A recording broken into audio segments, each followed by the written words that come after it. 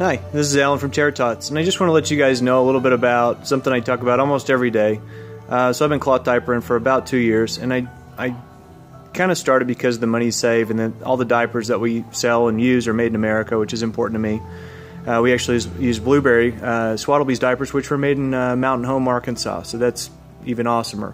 But what makes it possible, and sometimes when I teach my cloth diaper workshop the second Saturday of every month at noon, for free. One thing I always talk about, and almost I could just start in with, is Charlie soap. Charlie soap is awesome. It's made in America. Big American flag. It's for regular, high efficiency, non-toxic, hypoallergenic. Cleans everything from your silk frillies to your shop rags. Grease, grass, blood, red clay, red wine, food stains, tar, odors, pine sap, and you got it. Poop.